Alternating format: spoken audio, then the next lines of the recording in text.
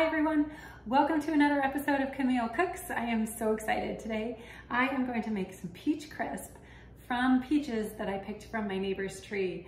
I love it when food is free, nature is so generous. And today I'm gonna make a gluten-free version of peach crisp. So let's get started. So in addition to the peaches, we're gonna use some almond flour, some oats, some cornstarch, and then we also have some vanilla yogurt, or you can use plain, salt, cinnamon, ground nutmeg, vanilla, honey, sliced almonds, and, oh, you can't even see that, sliced almonds and some butter. Okay, we're gonna start by peeling and slicing up the peaches. Check this out, I sliced it, and then I can just like pull the whole thing off. How cool is that?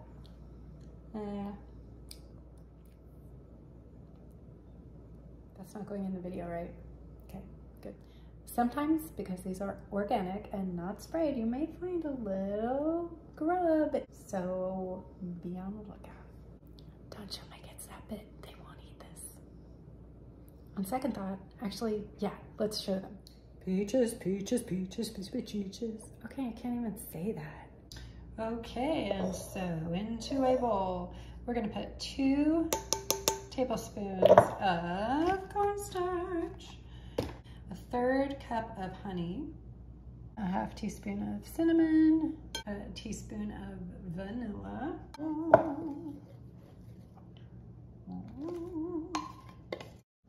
All right, then we're going to drop this into a 9x9 baking dish. And I have preheated the oven to 350.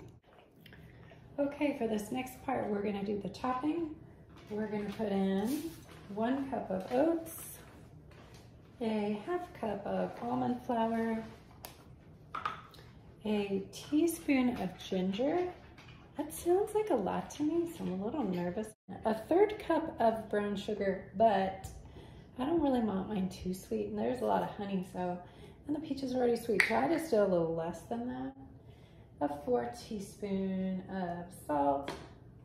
Then, here comes the fun part. You're gonna mix a 1/2 cup of yogurt with 4 tablespoons of butter. Okay, here we go. We're gonna mix it all together. Ooh, I just wanna mash this with my hands.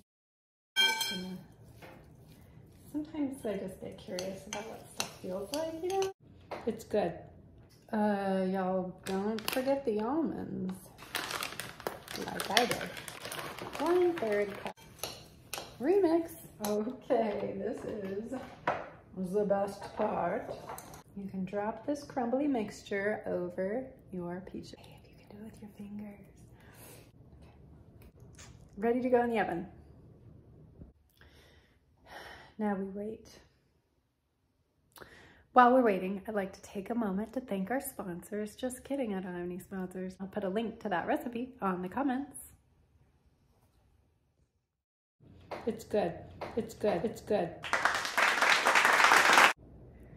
Peaches, peaches, peaches, peaches, peaches, peaches, peaches, peaches, peaches, peaches, I love you, yeah. Peaches. Oh, yes, I did.